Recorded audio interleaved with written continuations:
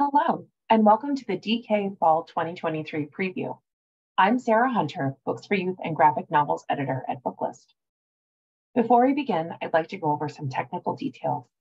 Links to today's slide presentation and title list were included in the reminder email you received from Zoom 1 hour ago. To download them, please open that email, scroll to the bottom, and click on the links located there. You can also download any slides and title list by copying the URL screen into your web browser. If you have any trouble, please contact us at webinars@booklistonline.com. The audience is in listen-only mode, but we welcome any questions you may have. On the bottom of your screen is a toolbar with a question for Q&A. If you have a question or need technical assistance, simply click Q&A and type your message into the box that appears. We will do our best to respond to all tech-related questions, and we'll pass along all other questions to today's panelists so they can follow up with you after the webinar.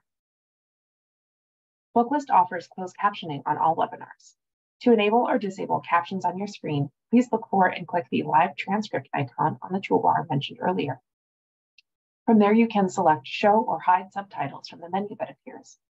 If you choose to enable subtitles, you can adjust the size of the captions at any time by selecting Subtitle Settings. And finally, Booklist expects all participants to maintain an atmosphere of respect and fairness. Anyone who violates this standard of behavior, including engaging in any form of harassment, may, at the discretion of the organizers, be immediately removed. We have a wonderful event planned for you today, and we'll begin with a special interview. But first, I'm going to pass things off to Rebecca Tsang, Education and Library Marketing Coordinator at DK. Thank you, Sarah. Hi, everyone. Thank you so much for joining DK's Fall 2023 School and Library Preview with Booklist. I'm so excited we have this opportunity for you to learn more about some of DK's upcoming titles and to hear Q&A with author Jelani Memory. Jelani Memory is the founder and CEO of A Kids Co., a media company that creates books and podcasts to help kids and their grown-ups have meaningful conversations about things that matter. He is also the author of the best-selling book, A Kid's Book About Racism. Jelani is a passionate advocate for diversity, equity, and inclusion. He believes that all kids deserve to see themselves represented in the stories they read and hear, and that books can be a powerful tool for starting important conversations about race, identity, and social justice. Jelani has been featured in the New York Times, the Washington Post, and NPR. He lives in his hometown, Portland, Oregon, with his wife and 6 children. I'm so excited to now welcome Jelani onto the virtual stage for a Q&A with Booklist Books for Youth editor Sarah Hunter. Welcome, everyone, and please take it away. Thank you so much, Rebecca, and it's such a pleasure to talk to you today, Jelani. It's so wonderful to be here. How are things in Oregon? Good, hot, just like the rest of the country. So tell us a little bit about the origin story of this book. Yeah, this book, A Kid's Book About Racism, has an unusual sort of birth. I wrote it for my 6 kids back in 2018. Yes, that's right, 6 kids, which means my house is usually like a zoo. But I have a really unique family, blended family, so 4 stepkids. And 2 biological kids. So my 4 stepkids are white and my 2 biological kids are Black. And I wanted to start a conversation with them about racism. I think every kid should be able to navigate that conversation, but I especially wanted it for my white kids to be able to navigate, and especially for my Black kids to understand their own experience and my experience especially. So I wrote it in a couple weeks and I designed it myself, and I used a print-on-demand service to print a copy for my kids, just 1 copy. And my kids had the most remarkable response to it. 1, they loved it, and it opened up all these new conversations. But 2, they were like, "Dad, this is great. You should make more books on other big and hard to talk about topics." And that started my journey, not just as an author, but as a publisher and as, someone creating stories for kids on some of the most important and challenging topics. That's a wonderful story. Your kids wanted you to be an author. My kids wanted me to, and gave me, I think, the courage and the confidence to be able to do so. That's lovely. So speaking of the design of the book, it doesn't have illustrations. Can you talk a little bit about your approach to the design of the page spreads and why you chose to go in that direction? Yeah, there's a handful of reasons. One, it was out of convenience. I'm not an illustrator by trade.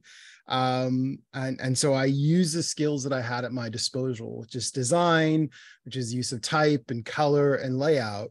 But the second one is probably the more important, which is I think we as grown-ups and specifically authors sometimes don't give enough credit to kids around how they see the world and what they're capable of wrapping their heads around and understanding. And so taking a topic like racism and trying to give an honest and authentic reflection of what that word means, what the experience of racism is like, I wanted my kids and all kids to really take that seriously. And I wanted them to take the topic seriously. I wanted them to take themselves seriously and the experiences around seriously. And so that meant, I think, trying to be as straightforward as possible. So as I navigated the design of the book and the writing of the book, it started to mean taking out some of the things that I thought could be distracting and take away from the importance of the topic. Now, of course, what you lose there is potentially some engagement from kids, right? Where are all the pictures? Why aren't there animals running around talking about this topic? But what I found when you replace those illustrations with respect for kids and telling them something that very few other grownups are willing to tell them, that they lean in, that they really engage in a remarkable way. And the lack of illustrations birthed something, sort of a third thing that I never could have imagined, which is kids fill in the blanks with their own lives. Instead of being locked into the characters or the story within the book, as they hear the story, they start thinking about experiences that they've had, things they've heard said in the classroom, and are thus able to sort of leap out of the book in a really remarkable way after they finish, thinking and reflecting on their own lives. Yeah. And I think it's also important to note that it's not just that there are only words on the page. There's a lot of open blank space around like dynamically placed type. So there is like literal white space where you can fill in the blanks with your own imagination, which I thought was a really interesting approach. So a kid's book about racism is specifically designed for kids to read with grown-ups. And when we talk about books like this, we so often talk about what kids take away from it. And obviously that's very important. But what do you hope adults take away from this book? They're the ones who are going to be reading it with children. And I think they're as much an audience as the kids themselves. Yeah, I think absolutely. I've long thought, look, I wrote this book in 2018. So this is before sort of the summer of 2020, George Floyd's murder, protests in the streets, sort of the racial reckoning that our country went through. And I think what happened at that moment was a lot of grownups realized that they didn't really understand how race worked or racism worked. And instead of being at a high school level or college level, they were actually at like a first grade level. And so there's something really magical about what my book's been able to do is actually not just meet kids where they're at, but meet a lot of grownups where they're actually at that kindergarten, first grade, second grade level when it comes to their understanding of how racism works. And creating that as a foundation is a place that they can build from. And specifically when it comes to them reading a book with the kid in their life, whether they're a teacher or parent or an auntie or an uncle or grandparent, it creates a shared language where now they're able to discuss and ask questions and dive deeper. And we as grownups, we like to pretend like we know a lot of things. And if we don't know it, we'll lie about it, especially when it comes to kids. And so my hope is and I've already seen this in action, is that grownups go, I've never thought about it that way, or that's a really great way to explain it. And they can build from that, of that very basic knowledge of an open conversation about racism to grow from there. Yeah. There's also something really powerful about like a shared path of discovery between a kid and adult, working on things together and learning things together. I think that can be really empowering for everybody. Yeah, and kids will ask questions that grown-ups just won't feel brave enough to ask. And it causes this, I remember my 11-year-old son, he said, Dad, he goes, but why does racism happen? And I tried to give him some fancy big answer, and he goes, no, he goes, you don't understand. He goes, like, why? Like, why did it start in the first place? And I realized I had no answer for this. It was such a big question that I'd never thought to ask myself. That was the first question that came to mind for him. Yeah. So what makes conversations like this about racism specifically, but any of the difficult or complicated or challenging topics you cover in the other books in the series, what makes them so intimidating for adults in the first place?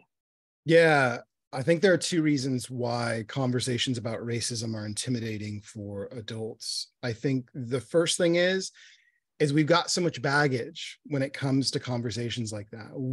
Most of us have been taught that it's just not polite to bring up topics like religion and politics and race in conversation. And so we actually intentionally avoid these topics because they seem too fraught or too painful or too difficult.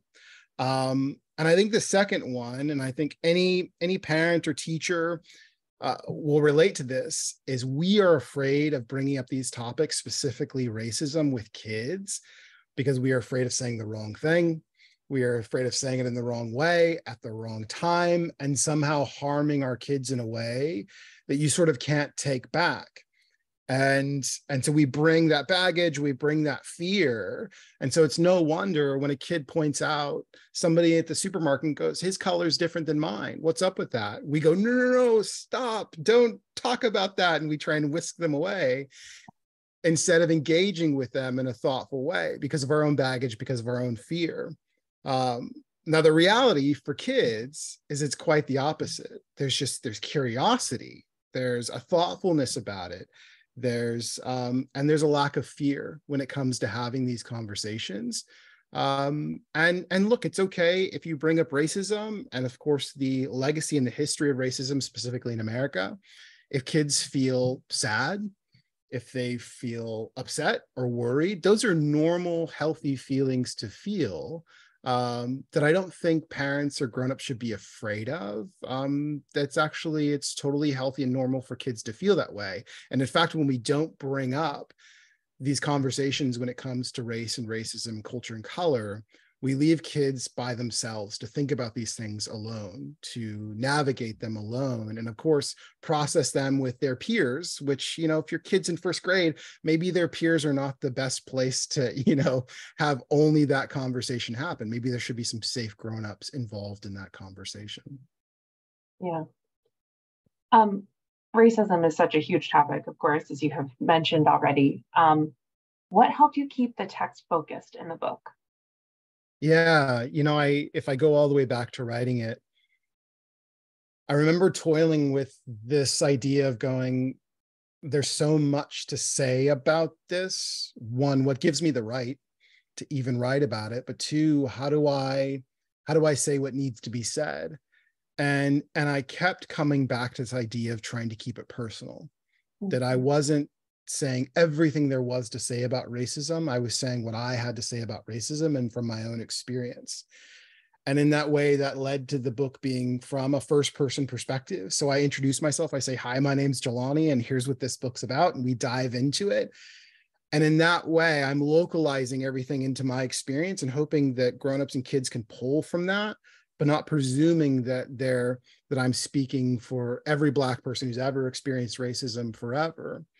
And then, one other sort of approach was I had initially titled it The Kids Book About Racism because it was a sensible title. And I changed it to A Kid's Book About Racism because I realized mine was one of many stories that could be told. And I couldn't imagine how fortuitous that would have been. And so what's really cool is my hope for that book, when kids read it with a grown-up, is they leap out and they'll share their experience with racism or something they heard in class or saw on the soccer field that relates back to the book, instead of feeling like the book is somehow the kid's Bible on everything there's to say about it. open the world of possibility as opposed to like being definitive about it. Yeah, yeah. And also this reality of like there's I knew I had to start the conversation somewhere. But if you try and finish the conversation, then it's finished. And so for me, I wanted to leave it open-ended. I didn't want to solve racism. I didn't want to give kids all the tools for what they could do about it. I wanted to just start it and open up that aperture so that once that door was open, it wouldn't get closed again. And kids would ask really thoughtful questions that explore the topic. And of course, you know, bug and annoy all the grownups in their lives to help go deeper on that topic. And in that way, you know, I think of my book as a conversation starter as opposed to a conversation ender. Did you read any like preliminary versions with your kids and get feedback from them about what worked for them and what didn't? You know, I didn't. And maybe that would have been helpful or useful. But a little backstory. I grew up you know, without a dad. Dad left when I was 4. We were raised by a single mom, us 4 kids. She worked nights as a nurse, and so we were left mostly to ourselves to sort of navigate as she slept throughout the day. And we didn't talk about anything growing up. There just wasn't time. My mom didn't have the emotional bandwidth. So when I became a father, I decided I was going to have every conversation too early instead of too late. And so I have pushed at the boundaries of what's sort of possible when it comes to my kids. I remember a drive. We were coming home from school one day, and my son, who at the time must have been maybe 6, he said, "Dad, what's a gentleman's club?" Because we were passing by one. And my wife was like, "No, you are not going to explain that." And I said, "No, I'm going to explain." I go, "He's asking. When will we ever get this opportunity again to sort of have this teachable moment?" And of course, all of my kids are in the car. And we had this really thoughtful conversation about our bodies and intimacy and even sort of broach sex. I mean, it's like all the kids are here. And I don't regret that at all in that approach, because if you wait too long to have those conversations with the kids in your life, by the time you're ready to have it, you know, if they're 12 or 13 or 14, they're going to go, "Hey, like, you don't get to talk about this with me anymore. I've already learned about it from my friends," or, you know, "Thanks, but no thanks." And so for me, the book was an embodiment of how I've tried to sort of act as a father, because of my own experience with my kids, and to watch their bravery in action, their sort of unflinching fearlessness when it comes to engaging with topics that make me feel uncomfortable, and how they navigate it. So I wanted to infuse the book with that same approach. Yeah, that's a great segue to my next question, which is that a lot of people right now believe that topics like racism aren't appropriate for children, especially young children, to learn about. And that's obviously not true. But I'm wondering if there are any talking points that you can give to our listeners specifically that they can take back to their community members if they get questions about books like this in their own collection. Yeah. I suppose there'd be maybe 3 points that I would give. I think the first is for children of color, specifically Black and brown kids. The conversation is not optional for them. They will like directly experience racism, from friends, family, peers, from schoolmates, as early as 3, 4, 5. I mean, as soon as they start school, they will experience it. I can say that from my own experience, and that is just categorically true. So having the conversation, is it better to let them experience it without having the conversation, or is it actually more important that you have the conversation with them? I think the second point is, kids don't just learn stuff without learning it. And that'll sound sort of a little obvious, but the biggest retort I get to my book is like, well, just teach kids to be nice, teach them to be respectful, and no racism will happen. And I sort of say, well, that's like saying, you know, if a kid throws a rock, like, don't say anything about it. Just go, don't ever throw a pencil. And you only bring it up when the pencil happens, but not the rock. It's sort of like it's splitting hairs in a way that's sort of nonsensical. Kids learn not to be racist by learning about how racism works. And the way racism persists is actually when kids aren't educated on it, and they do what I like to call accidental racism, which is like they have no conception of what their actions or words mean. They are just perpetrating them without sort of that understanding around them. And then I think the third thing is what are you so afraid of?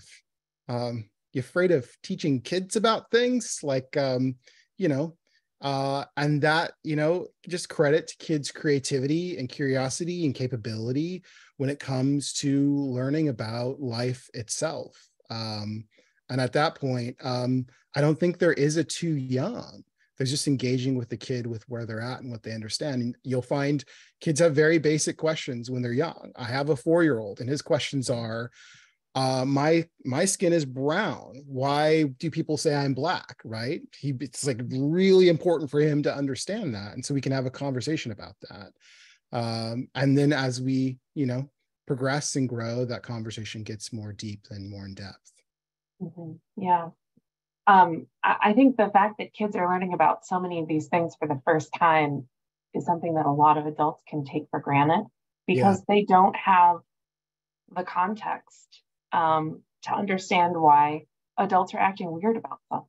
Yeah. And they need that context to have a grasp of, why a grown-up might say something that seems off to them.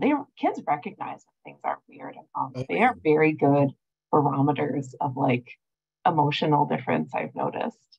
Yeah, they notice when a topic is off limits, they will avoid it, right? They will notice how uncomfortable their grown-up gets. And look, like, let's just all be honest. We're not afraid of kids learning about these topics because somehow it's inherently bad for them to learn about them.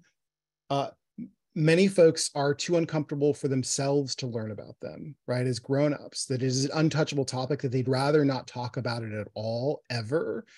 And so the idea of kids talking about it, it's almost like, how could that be possible if I'm so uncomfortable talking about racism? How could kids be comfortable about it?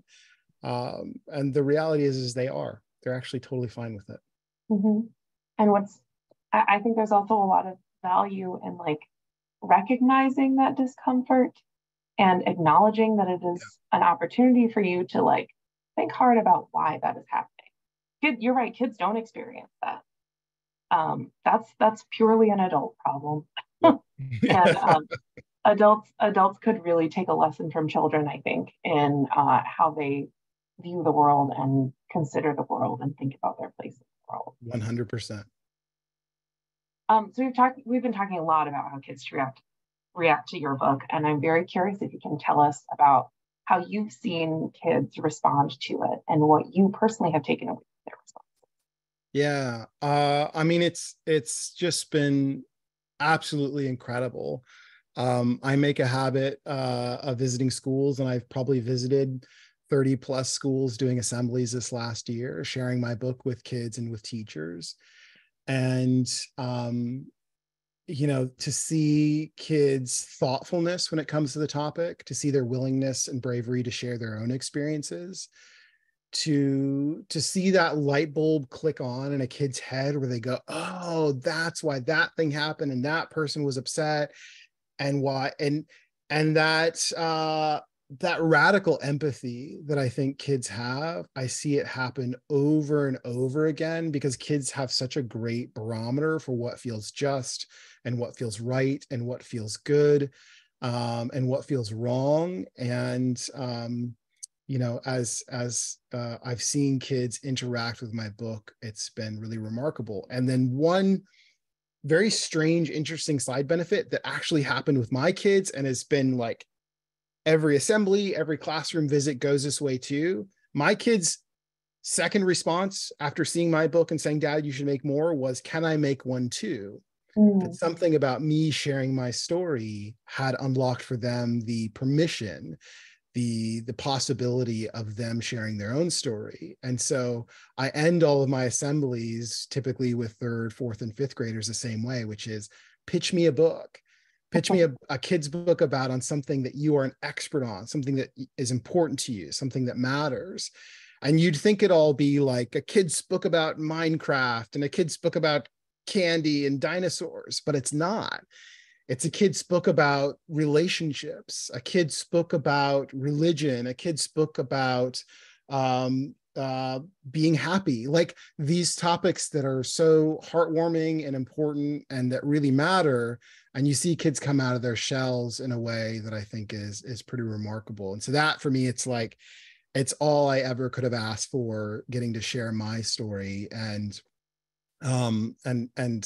getting to see the eyes light up and little kids, when they interact with my book. That's wonderful.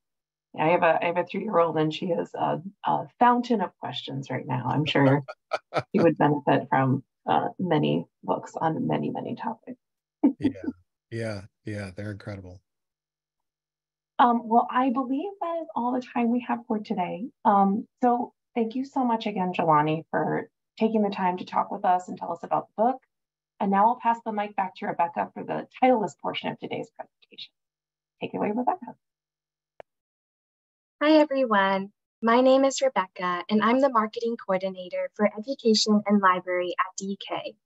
Thank you so much to Jelani Memory and Sarah Hunter for their wonderful and thought-provoking discussion about A Kid's Book About. And thank you so much to you all for tuning into today's webinar. I am so excited for the opportunity to now share some of our available and forthcoming titles for both children's and adult. Now, before I dive in, I want to mention that if a book or series is available in ebook or as a Spanish language edition, this will be mentioned on the slide. Now let's begin with our children's titles. First up, I would like to re-highlight Jelani Memory's book, A Kid's Book About Racism, as seen on this slide, as well as the rest of the A Kid's Book About series, which explores conversations on the important and often more difficult parts of life. Topics in the series are handled mindfully, and the books are meant for children as young as 5. Some of these are existing titles that are already out in the world, but by being under the DK umbrella, they will now be easier for you to obtain through your preferred wholesaler. In July and August, the books out will include A Kid's Book About Racism, A Kid's Book About Anxiety, A Kid's Book About Disability, and A Kid's Book About Imagination, the last of which is written by actor LeVar Burton. And in September and October, we'll have A Kid's Book About Belonging, Failure, Gratitude, and Life Online. In November and December, we'll have A Kid's Book About Body Image, Immigration, Empathy, and Gender. Next, I am so excited to present this title, The Eyewitness Encyclopedia of Everything, a next-generation encyclopedia bursting with breathtaking photography and packed with knowledge on the topics kids love the most. Readers will encounter the world's greatest record breakers, the most deadly creatures, history's heroes and villains, and science's most incredible breakthroughs and inventions, all as they've never seen them before. As you can see, each page of this book is illustrated with jaw-dropping photography and layered with incredible facts and graphics. Though this encyclopedia is meant for kids ages 9 to 12, people of all ages, including myself, are sure to be enthralled for hours. This stunning encyclopedia will be out on September 5th, with a Spanish edition to follow in the spring of 2024. Next, I'd like to highlight some other eyewitness books coming out this year. As you may know, 2 summers ago, the look and feel of the Eyewitness series was updated with a new look, more facts, and more fun for today's generation of kids. However, this series still maintains the same well-loved approach of visually stunning, immersive knowledge built around a singular topic. Be sure to keep your eyes out for Eyewitness World War I, Reptile, Fossil, and Universe publishing this year. We are so excited that Rebel Girls is now a part of the DK family. Out on October 3rd, Dear Rebel is an inspiring collection of first-person stories from more than 125 notable teens and women. Through letters, poems, personal essays, self-portraits, and more, the authors share their advice and experiences on overcoming obstacles, discovering your passions, and dreaming big. Learn about how Miss Marvel actor Iman Vellani connected with her heritage through her character, read about how March for Our Lives co-founder Jacqueline Corin found her voice as an activist. Follow mountaineer Carla Perez on the final 100 meters to the top of Mount Everest. Hear from Drew Barrymore, Melinda French Gates, Kat Sadler, and many more women in their own voices. Intended for readers ages 5 through 10, this rich collection will inspire young readers to try new things, face their fears, and be themselves. Next up, we have the DK Super Readers. In the wake of all the learning loss that children have experienced as a result of the pandemic, our new and improved nonfiction leveled reader series couldn't come at a better time. The DK Super Readers, an evolution of the ever-popular DK Reader series, is designed for kids ages 3 to 11 and are now divided into 5 levels from pre-level to level 4. The 5 DK levels are also aligned to Lexile measures. All 125 titles published this year cover science-based topics, from dinosaurs to natural disasters to wild animals to inventions and AI and more. We will also publish 6 Spanish bilingual editions of the DK Super Readers this August, 3 pre-level titles and 3 level 1 titles. We are really excited to have this added offering to support bilingual learners. And for a full list of titles available in 2023, you can use the QR code on this slide or visit the link. All English language titles are available in hardcover, paperback, and ebook. Plus, don't forget to visit the Super Readers website available on this slide and also on the back of every DK Super Reader via a QR code. The site holds tons of information and free downloadable resources for parents, educators, and librarians. From reading guides to achievement certificates and mass cutout crafts, these resources will help kids become reading heroes. Next up is The Timekeepers, DK's brand new chapter book series for kids ages 7 to 9. The Timekeepers are a secret organization of kids who keep the course of history on track, all while a villain named Delay is set on causing chaos. While the hands on their special watches start to spin backwards, the Timekeepers know that Delay is up to no good, and it's up to them to make things right. With a range of exciting adventures that span all of history, the Timekeepers series is the perfect mix of fictional story and historical facts. The books even include a reference section with more information on the historical topic to extend readers' interest. The first 2 books in the series, First Flight and The Ancient Olympics, will be available this September. An anthology of our extraordinary Earth, the next in our beloved DK Anthology series, will be out this October. Written in clear and lively prose, this book unlocks the mysteries of our incredible planet, from rushing waterfalls to magical dark caves to our lush green rainforests. The book also examines the effects of climate change and what we can do to save our planet. Like the others in this series, this book will feature foil on the cover, gilded edges, and a ribbon for keeping your place. This book is perfect for budding geologists, geographers, environmentalists, and all-around planet Earth enthusiasts everywhere. This encyclopedia is a special one. Elmo Asks Why, for kids ages 3 to 5, will dive into the fascinating answers to questions from why bees sting to why we should brush our teeth and many more with Elmo and friends. This first encyclopedia is bursting with exciting information and fascinating photographs about our wonderful world to help little learners grow smarter, stronger, and kinder. Next up, we have Phonic Books, a recent addition to the DK family. Phonic Books offers an exciting range of decodable books for beginner readers and older readers. With multiple series that build on learned letter sound knowledge, Phonic Books paves a structured scaffold that can be effectively integrated into any phonics instruction program. While all of the Phonic Book titles are available in paperback, 6 sets of Phonic Books will now be published with library binding. 3 sets are for beginner readers ages 5 through 7, while these other 3 sets are for older readers ages 8 through 14 plus, and feature age-appropriate illustrations and storylines that support older readers who need to bridge gaps in phonics skills. And this is just a reminder that DK's Spanish language publishing list continues to grow both on the children's and adult sides. Highlighted here are just a few of this year's forthcoming and newest. Now let's dive into our top fall adult title picks.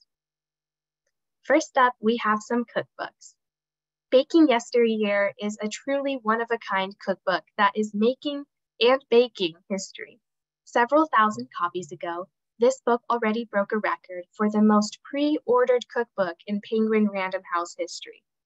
With over 13 million social media followers, B. Dylan Hollis is a fan favorite star baker. His decade-by-decade cookbook, Baking Yesteryear, highlights the best and a few of the worst 101 baking recipes from the 20th century.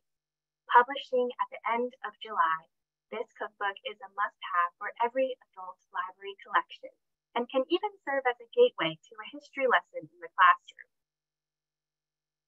Bake everything from chocolate potato cake from the 1910s to avocado pie from the 1960s and go on a delicious journey through the past. Dylan has baked hundreds of recipes from countless antique cookbooks and selected only the best for this bake book. With a larger-than-life personality and comedic puns galore, baking with Dylan never gets old. We'll leave that to the recipes. #1 New York Times bestselling author Joshua Weissman is back with 75 spectacular recipes and an entirely new exploration of culinary experience. His second cookbook, Texture Over Taste, will take your taste buds and kitchen to an entirely new level. Now, everyone knows flavor is important to making a dish shine, but there's also a secret element that elevates food into an experience you'll never forget. It's texture. When flavor meets texture, the eating experience evolves into something entirely new and fantastic. In Texture Over Taste, Weissman introduces readers to the key elements of flavor, then dives into the 6 fundamental textures that create some of the greatest food experiences of all time: crunchy, chewy, aerated, creamy, fluid, and fatty. With Joshua, there is no compromising. He'll challenge you to think about food in an entirely different way. You'll experience cooking exactly as it's supposed to be, fun and maybe even a little dangerous. Next, I'd like to give a special shout out to DK's New York Times bestselling books of 2023. Knife Drop by Nick DiGiovanni, Healthy Girl Kitchen by Danielle Brown, and Meals She Eats by Tom and Rachel Sullivan. These cookbooks are all available now. Next, welcome to Safe and Sound, the renter-friendly guide to home repair by Mercury Stardust, aka the Trans Handyman. Renting a home can be a complex process, and for many people, the simple act of contacting a repair person can feel like a game of chance. As a trans woman and a professional maintenance technician, Mercury Stardust has discovered the hard way that we live in a world with too much fear. If you've ever panicked about opening your door to strangers to fix a maintenance issue, this book is for you. You deserve to feel empowered to take matters into your own hands, and it's not as hard as you might think. In this book, Mercury will show readers how to tackle projects, from how to properly fix a clog in their sink, to safely hanging things on walls, to patching drywall holes, and more. The overall message of Safe and Sound is one we should all always remember. A little bit of knowledge can go a long way toward making you feel more safe and in control of your own life. Safe and Sound will be available at the end of August. Next, I'd like to introduce you to some of the latest in DK Eyewitness travel.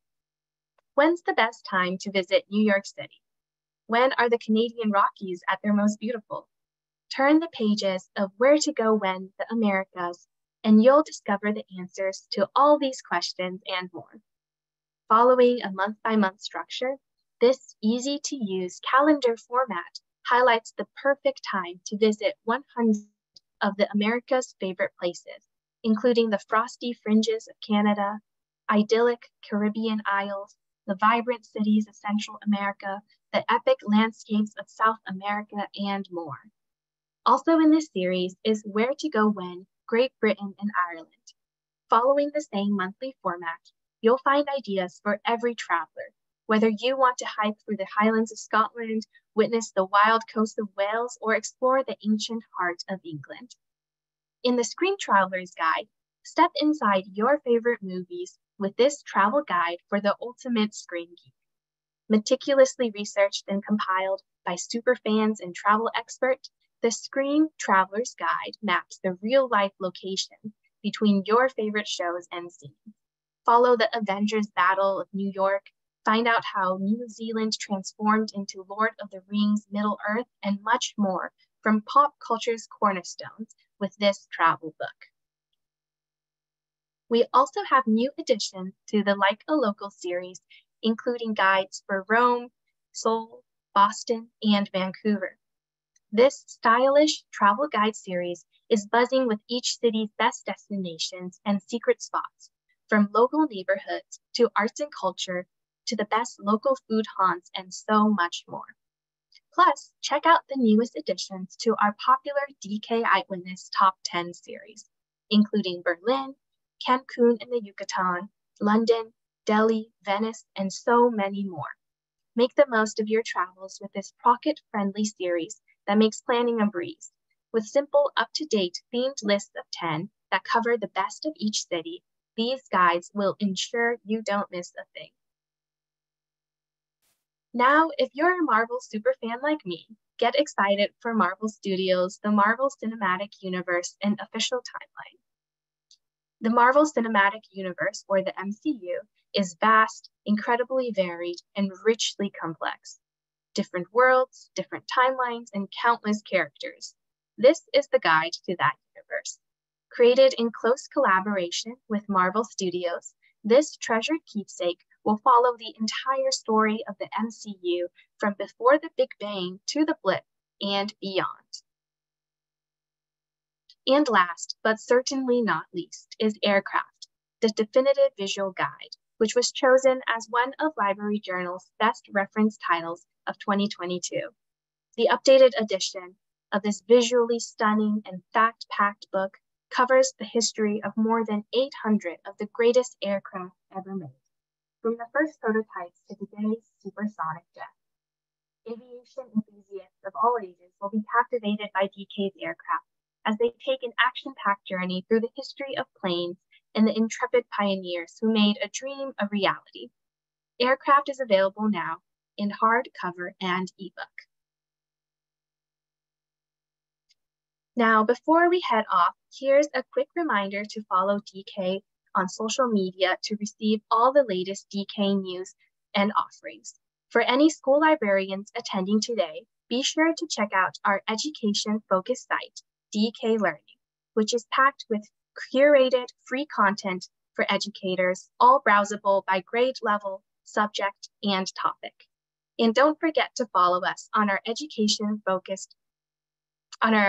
regular social accounts as well. This year, we launched a new channel, DK Living, on Instagram and Facebook. This channel is dedicated to adult lifestyle and reference titles, so be sure to give us a follow if that interests you. And thank you so much to everyone for joining today and for all that you do for your students, patrons, and community. We appreciate you. And a huge thank you again to Jelani and Sarah for their wonderful Q&A and for adding so much to today's webinar. Have a great day, everyone. Thank you so much for sharing those wonderful titles, Rebecca. Tomorrow, all attendees will receive an email containing links to today's video recording, title list, slide presentation, and a certificate of completion. For more about Booklist webinars, be sure to visit www.booklistonline.com/webinars, where you can view archives of past webinars and register for upcoming ones like those you see here. It's Graphic Novels and Libraries Month here at Booklist. Celebrate with us by attending one of our graphic novel themed webinars, read our Graphic Novels and Libraries Month supplement, currently free and open to all on our website, and enter our #ReadGraphic sweepstakes for your chance to win free swag from our sponsors. visit our website for more details. Thank you for joining us for today's webinar. And one more huge thank you to our guest, Jelani Memory, and to our sponsor, DK. This concludes today's webinar. See you next time.